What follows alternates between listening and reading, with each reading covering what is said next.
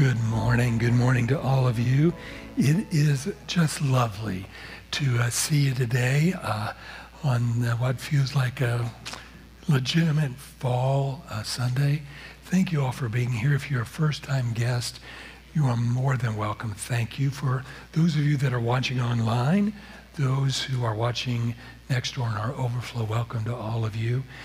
We are continuing in what's now been a months-long journey through the Gospels, Matthew, Mark, Luke, and John, as we examine the commands of the King. Jesus commands to his people that we are obliged to obey, and by obeying them, we are going to be better followers, more useful to him.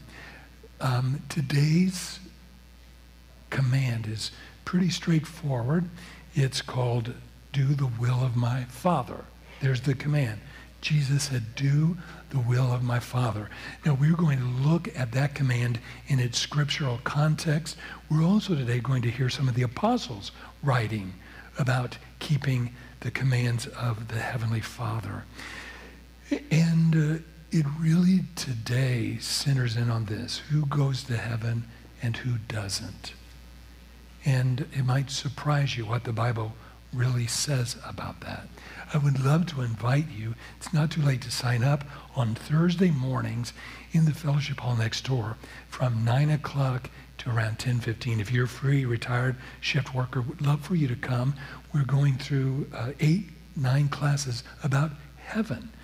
We're talking about what heaven is, what it looks like, when those doors open, all that really interesting and intriguing stuff.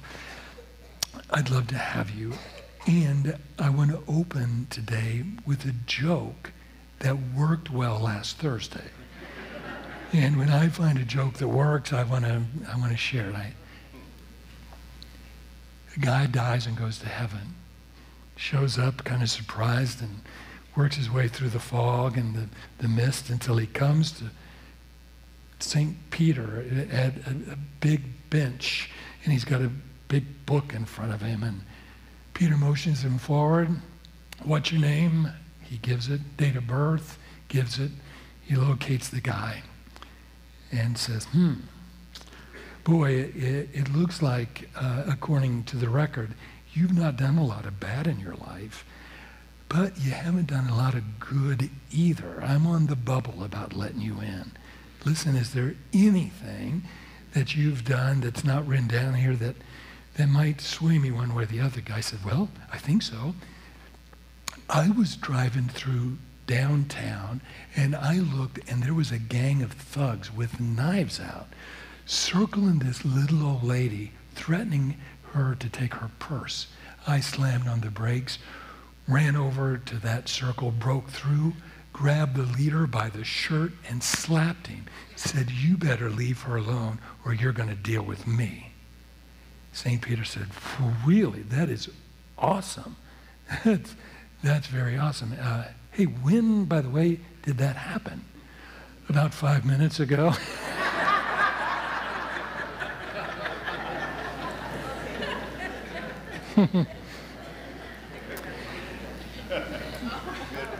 Yeah, I'm going to tell that next Sunday. There is really popular theology. It's not right theology. And by the way, there's nothing theologically sound about that joke. But there is popular theology coming from our Bible college seminaries and in pulpits and churches all over the country, around the world. Everybody goes to heaven. It's wrong. It's not right. But there's this message, hey, look, this whole idea of judgment and hell, overblown. Maybe it wasn't even originally in the Bible. Maybe somebody added it to scare you to death, to sort of manipulate you into being good. But God is love. He loves everybody. And don't worry, everybody goes to heaven. And that is not true. According to the Word of God, according to Jesus himself, it is not true.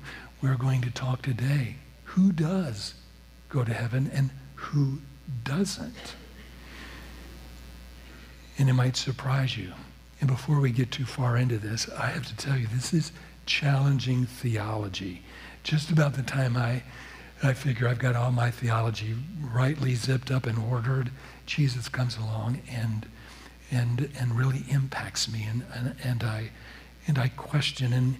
And so as we go through these scriptures today, I'm begging you to let the Holy Spirit, not Todd, you let the scriptures, you let Jesus, the apostles, speak to you. And I hope we'll all leave with the truth, what is really the truth.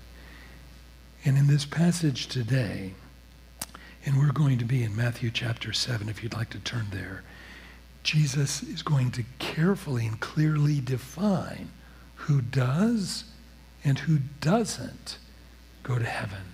Some of these scriptures will be on the screen. Most of them will be in the service guide you have on the Bridge app.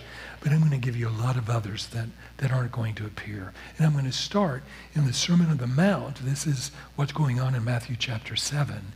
And just listen to me read this from verse 15. Jesus speaking, "Watch out for false prophets. They come to you in sheep's clothing, but inwardly they are ferocious wolves. By their fruit you will recognize them.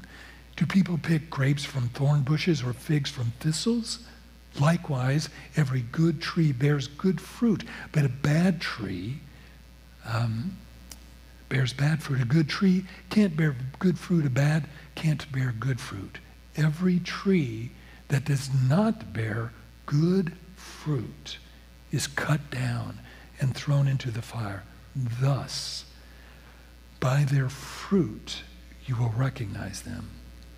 Now, Jesus is alluding to both the false prophets. You recognize these wolves in sheep's clothing by the fruit they bear. But he's also saying you will recognize a true believer by good fruit born out of their lives. I want you to remember this. By their fruit, you will recognize them. And then picking up Matthew 7, verse 21, and this is our theme text for today.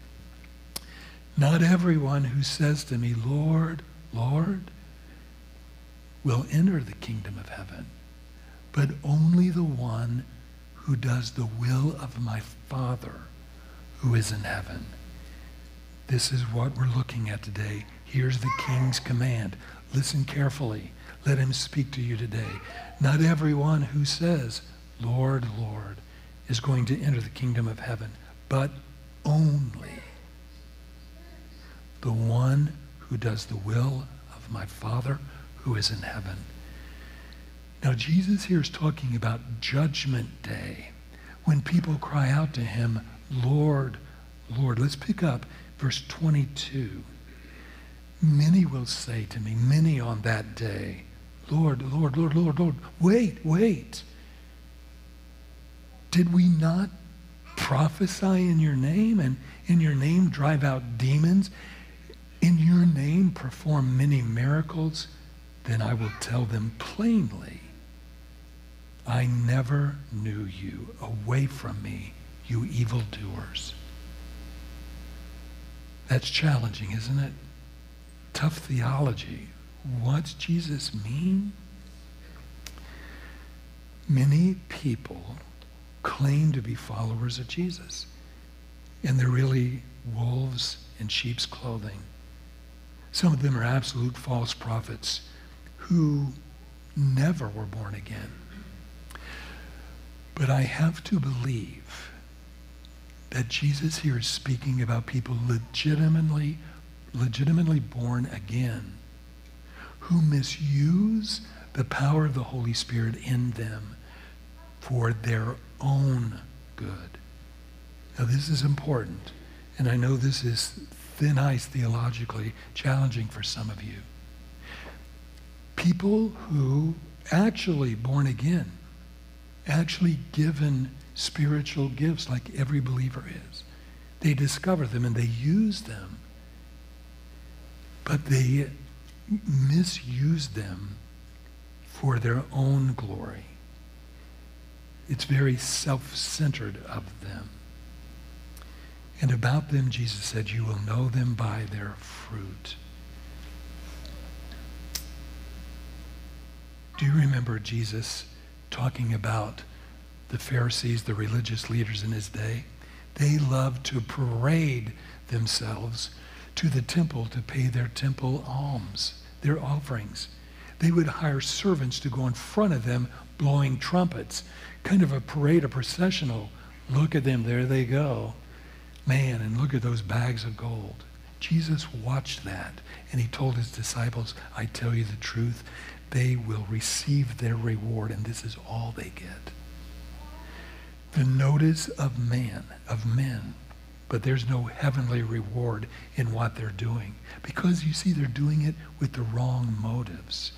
I have to tell you, that temptation flows in my blood.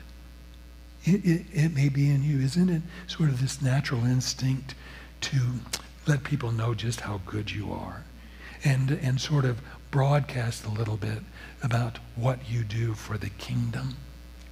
I was reminded of a story I heard years ago about an up-and-coming evangelist, a young man who was much sought after. I heard this story from the worship leader at one of his crusades. This guy was dynamic, and night after night, throngs of people came forward to put their faith in Christ. And on the last night, that guy preached a dynamite sermon. This worship leader is leading the choir, the praise team, and the crusade is singing.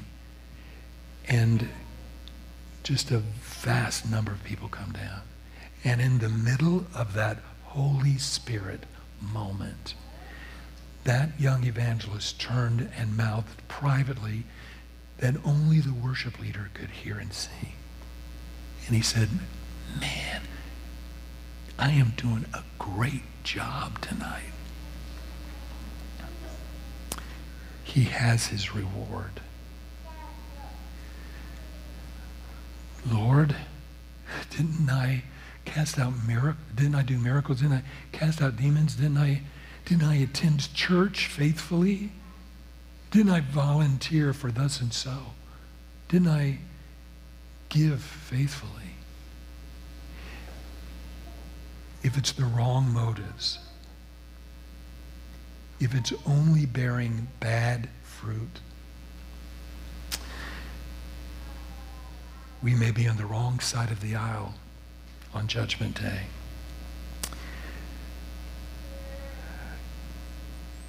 Who is he or she that enters the kingdom of heaven?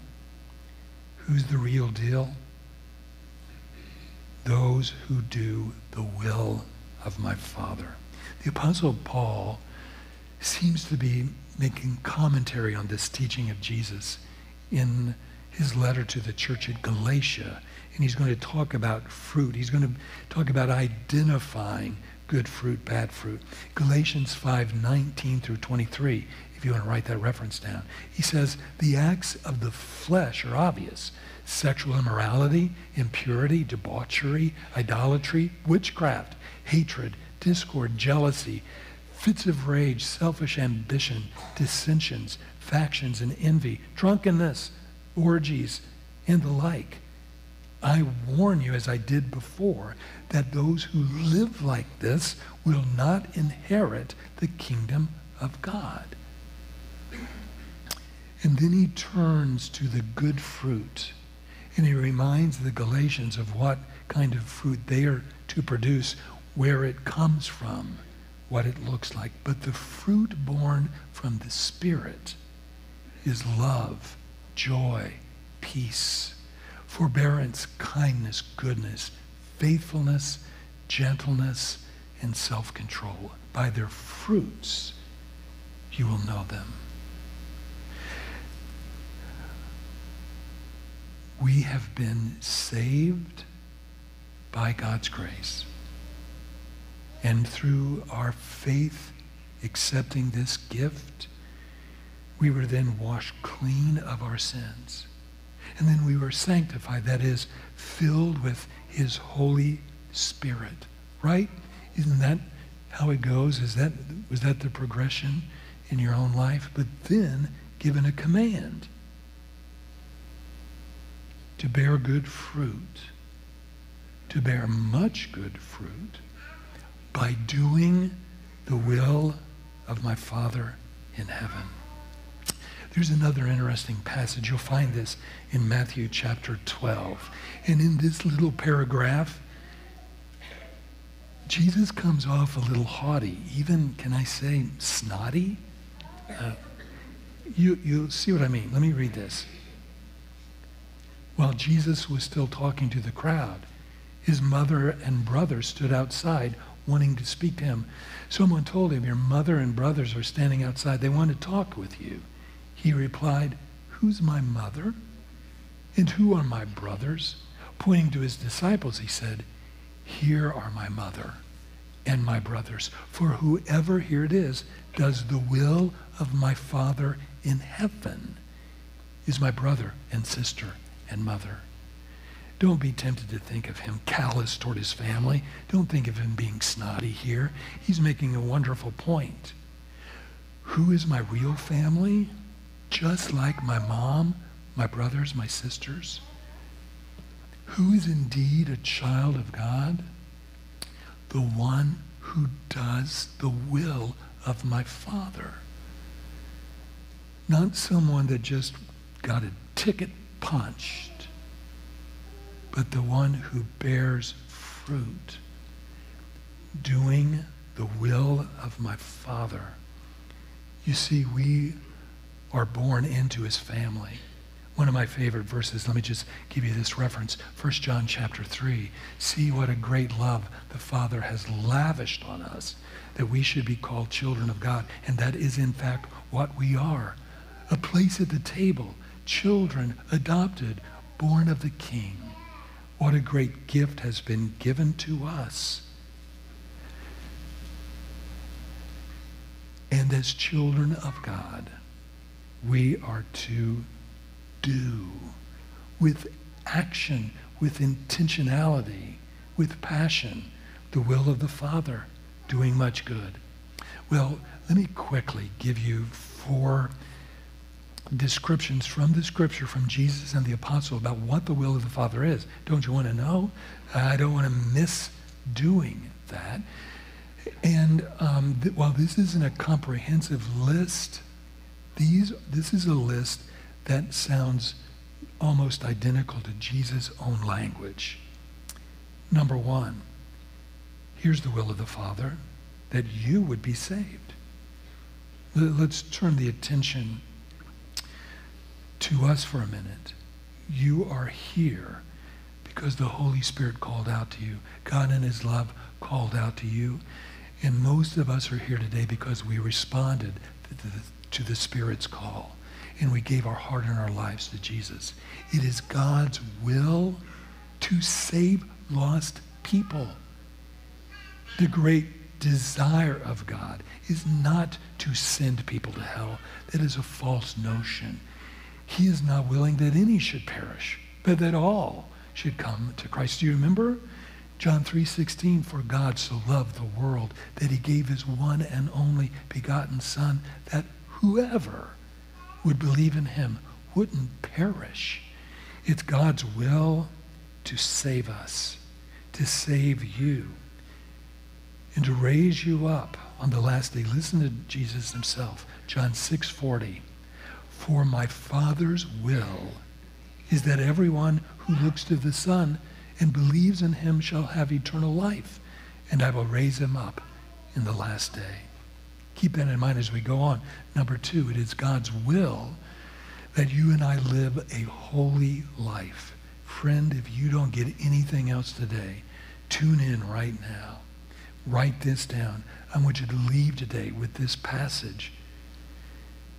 And I want you to go home and take spiritual inventory of your life. Listen carefully. This is the Apostle Paul from 1 Thessalonians chapter 4. It is God's will. Underline it. Here's the will of God, that you should be sanctified, holy, that you should avoid sexual immorality, that each of you should learn to control your own body in a way that is holy and honorable, not in passionate lust like the pagans who don't know God, and that in this matter no one should wrong or take advantage of a brother or sister. The Lord will punish all those who commit such sins, as we told you and warned you. For God did not call us to be impure, but to live a holy life. Therefore, anyone who rejects this instruction does not reject a human being, but God, the very God who gives you his Holy Spirit. Now, you may not agree with me here. This theology may not align with mine. But Paul seems to be addressing people who have the Holy Spirit, who reject this teaching about purity in regards to sexual immorality. It is God's will that you are sanctified, holy, especially in your sexuality. Number 3, it's God's will that you do good deeds. It's not on the screen. Let me read this from 1 Peter chapter 2, verse 12. The apostle encouraged the church, live such good lives among the pagans that though they accuse you of doing wrong, they may see your good deeds and glorify God on the day he visits us. We are to do good deeds, bear much good fruit in action, through our actions. That's why it's so important to us. This new program we're launching, Discipleship Pathways. We want you to join us on a clear path to discipleship, helping you, among other things, find your spiritual gifts, and find your place of service in the body here or in the community. We are to live a life of good deeds. And look at this from 1 Peter 2:15. For it is God's will. It is God's will that by doing good, you should silence the ignorant talk of foolish people. Do good. Listen, this is Jesus in John 15. Let me give you this reference. It's important. John 15, 8 and 9. This is to my Father's glory. Are you listening? This is what brings my Father glory, that you bear much fruit, showing yourselves to be my disciples.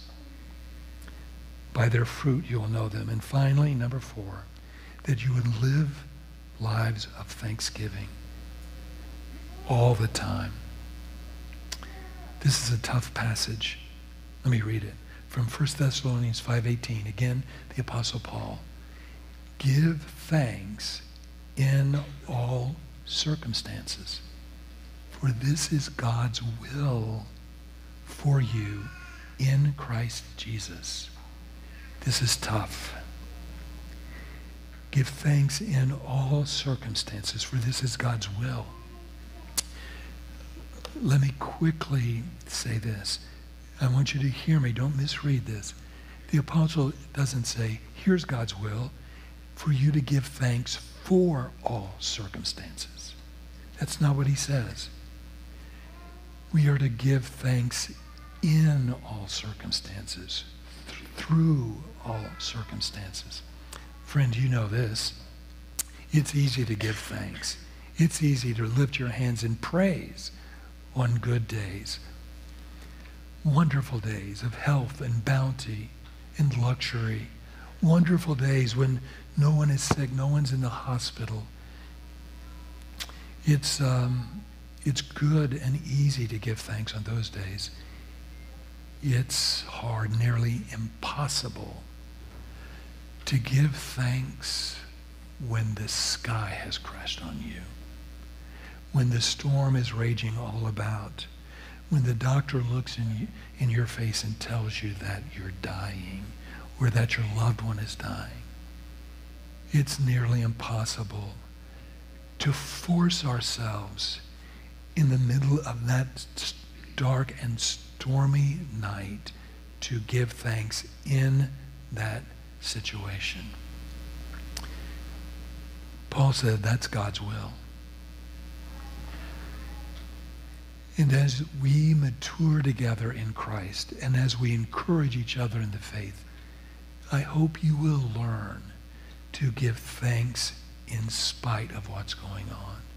To find a way in the storm, in the sickness, in the loss, to thank God.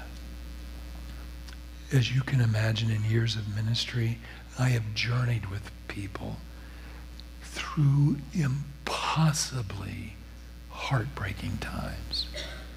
And I secretly, privately think to myself, how do I thank God in this situation?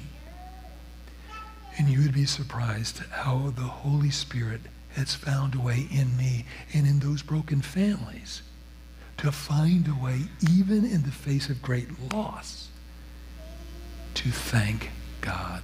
A number of years ago, the elders of our church were called to a home, greeted by a young child. Her daddy's dying. We go into the bedroom.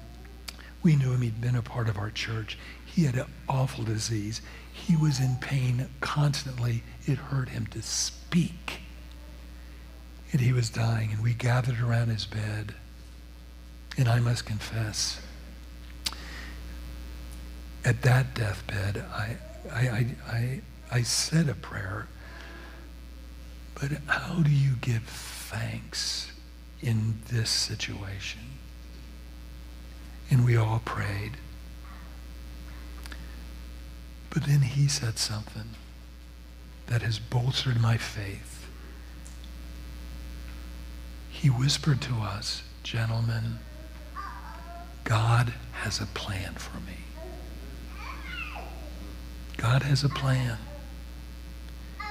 And in a couple of days, he was deceased. That saint had learned to trust God in every stormy turn. And even on his deathbed, gave praise to God. It's not easy. Don't leave here thinking that I'm telling you to do something trite. It's nearly impossible.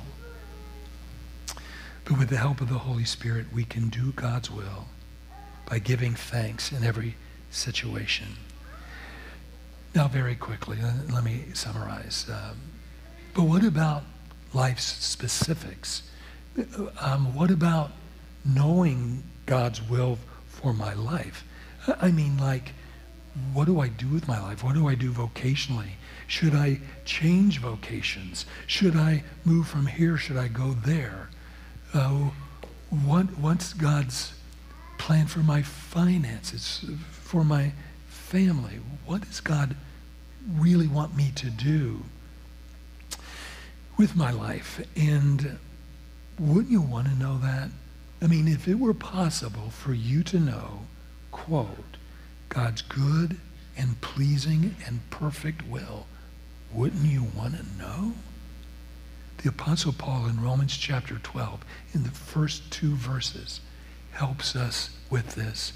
And he tells the church at Rome, there is a way to know. Now, before I read it, let me explain to you that Paul is about to use an image very familiar with both Jews and Christians and the heathen in his day. This idea of worshipers coming to an altar and fire on the altar, and they're bringing a live animal, sacrifice from their flock, or they're bringing the first fruit of their crops, food or vegetable. They're bringing something that a priest is going to take and lay it on that flaming altar, and it's going to be consumed there. That's what image Paul is using. I want you to know that. As you listen to him from Romans chapter 12, verse 1. Therefore, I urge you, brothers and sisters, in view of God's mercy, to offer your bodies as living sacrifices, holy, pleasing to God. This is your true worship. This is proper worship. And don't conform to the pattern of this world, but be transformed by the renewing of your thinking. Then you will be able to test and approve what God's will is, his good, pleasing, and perfect will. Do you see? God is faithful in this matter. That if we offer our bodies every day, living sacrifices, what do you need from me today? Living holy lives, full of sacrifice, wanting more than anything to honor God with your life. And if you will work to change your thinking, don't think like the world anymore. Paul said, don't conform to that woke mess out there, but be transformed in the way you think. Then you will know God's perfect, pleasing, good will for your life. Now, you may not get a clear message. Yeah, you need to pull up roots and go to some foreign country. He may reveal it that way to you. He has certainly revealed very specific moves in my own life. But what Paul's really saying here is, don't you want to be in his will every day?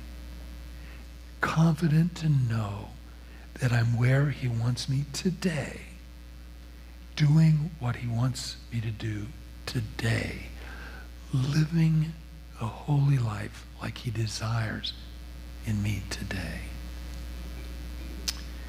The Hebrew writer said this about Jesus and his death on the cross, that Jesus offered himself as a sacrifice on that altar for our sins. That God gave his own son and placed him on that fiery altar of pain and agony. And he died there for us and for our sins.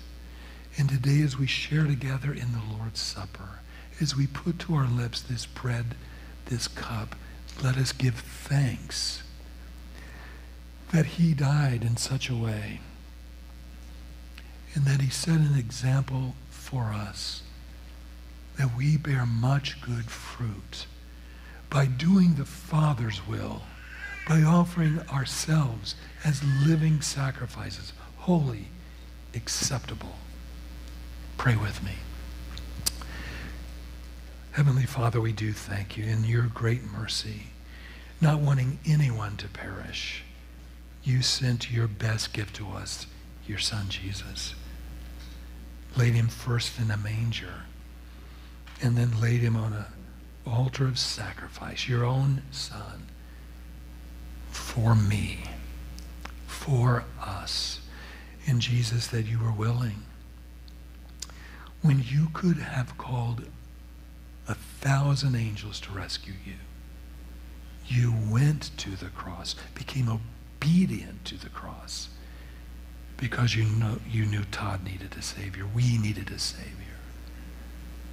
And Holy Spirit, in these next quiet, reflective moments of communion, help us to take measure against that good gift about our own fruit, what we are bearing in our life, what sacrifices we're making, and what you're calling us to. Amen.